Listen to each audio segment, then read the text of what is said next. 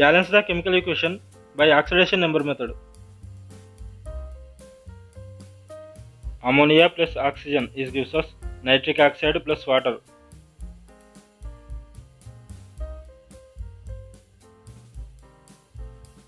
Figure the reducing and oxidizing agents by the rules of assigning oxidation numbers.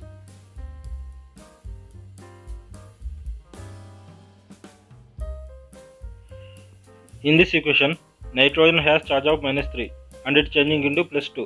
So nitrogen is being oxidized. The oxygen has charge of 0 and it changing into -2. So oxygen is being reduced. In the oxidation state, the oxidation number increased by +5. In the reduction state, the oxidation number decreased by -2. In the O2 element, there are 2 oxygen atoms present. So total decrease in the oxidation number is -4. Now you can make the increased oxidation number is equivalent to the decreased oxidation number. To do this, you can multiply the increased oxidation number by a coefficient of 4 and you can multiply the decreased oxidation number by a coefficient of 5.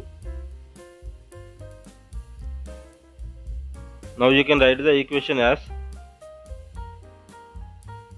4 NH3 plus 5O2 is gives us NO plus H2O. Now you can balance the number of atoms in this equation. In the reactants side, there are 4 nitrogen atoms, 12 hydrogen atoms and 10 oxygen atoms present. And the products side, there are 1 nitrogen atom, 2 hydrogen atoms and 2 oxygen atoms present. The number of atoms are not balanced on both sides. To balance the chemical equation, we need to make use of coefficients. A coefficient is a number that we place in front of a chemical formula. In this equation, we need to balance the nitrogen atoms first. To do this, we need to put a coefficient of 4 in front of NO.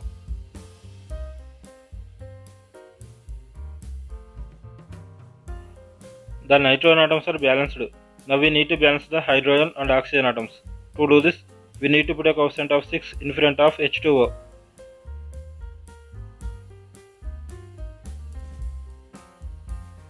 The equation is now balanced.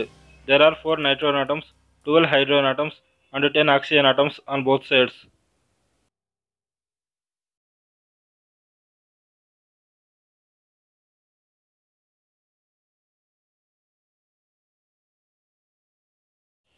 If you like this video, please subscribe my channel and press on the bell icon.